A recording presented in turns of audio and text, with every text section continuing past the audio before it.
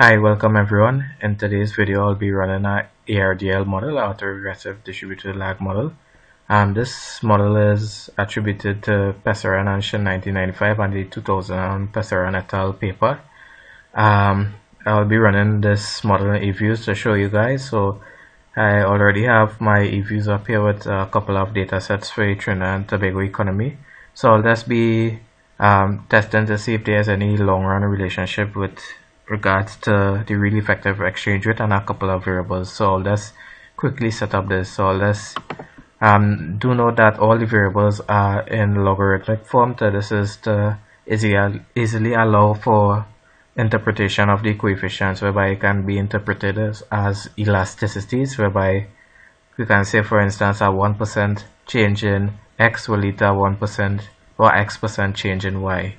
So let's quickly estimate a model to see how it's done. So I'll just pick some random variables. L is the logarithmic of the real effective exchange rate. LOLP is the oil price. Government spending, and net foreign assets. So you just select all variables, right click and open as equation.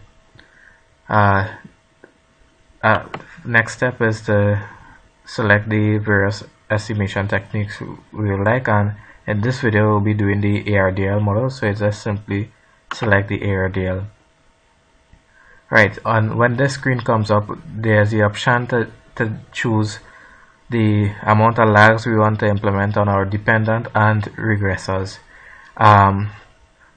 You can play around with this based on various papers, but what I usually do is estimate using standard 4 and 4 for annual data. You can use up to 12 for monthly data and 8 for quarterly data, which is usually a good basis in the literature.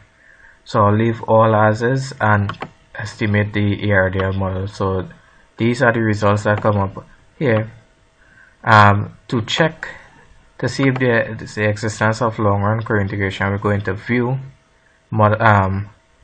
coefficient diagnostics, and then we scroll down all the way into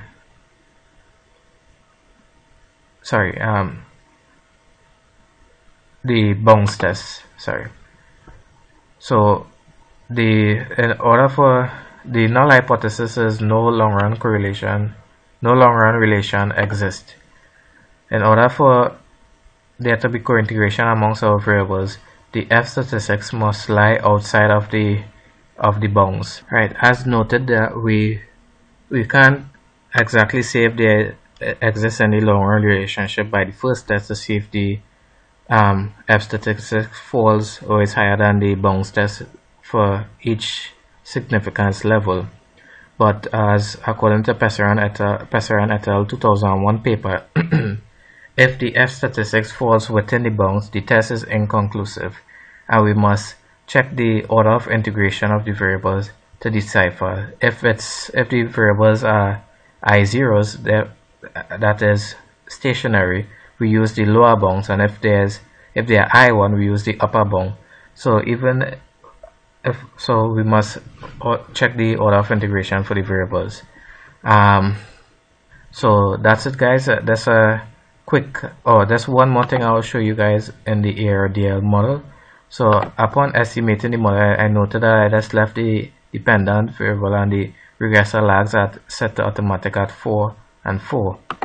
And do note that this is the EVIEWS automatically calculates the best model using the AIC and the SIC criteria, and the selected model is a ARDL 2, 0, 4 and 0, meaning 2 lags on the dependent variable, which is the real effective exchange rate, 0 on oil price, 4 for government spending, and 0 for net foreign assets. So you guys can play around based on the model to check to see if the residual diagnostics are in line.